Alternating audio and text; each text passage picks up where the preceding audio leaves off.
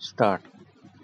It is again my pleasant privilege to welcome you all here for the annual meeting and to place before you the important aspect of the company's present working and future potentialities.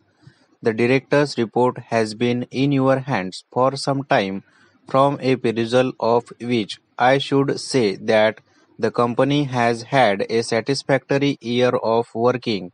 On the whole, the results have been better than last year, and the turnover in volume and in value has been the highest in the company's history. The second stage of expansion of increasing our chemical production from 20 to 40 tons per day is making satisfactory progress through the plant has not yet started production consequent on delays on the delivery of electrical and rectified plants. However, all the equipment has been either received at site or is it transit. Such equipments as has been received is being installed and turned up. When this plant starts production, we will have installed a more economic unit which will be 8 times the original capacity with which the company started operation.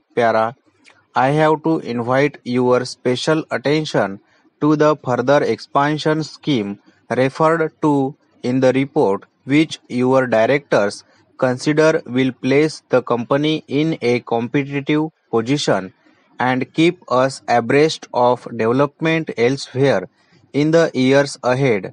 The stepping up of production of the chemical from 40 to 100 tons per day, the entire increase in production being of rayon grade quality as a necessary development for us during the fifth plan period, in which the production in the country is expected to reach 3 lakh tons as against the plan target of 1 lakh tons. One important feature of our expansion will be that ours will be a full integrated plant utilizing all the co-product chlorine, quite beneficially contributing to the high profitability of our expanded plant. Para, your directors are actively exploring ways and means of financing this third stage expansion in such a way that the dividend percentage is not materially affected during the period of our stepping up production. This would therefore involve our procuring both loan and share capital in the suitably staggered stages depending on the progress of erection and construction. We shall place definite proposal with regard to the financing of this expansion scheme as soon as exact estimate are work for the project, which it is hoped will be in the course of the current year.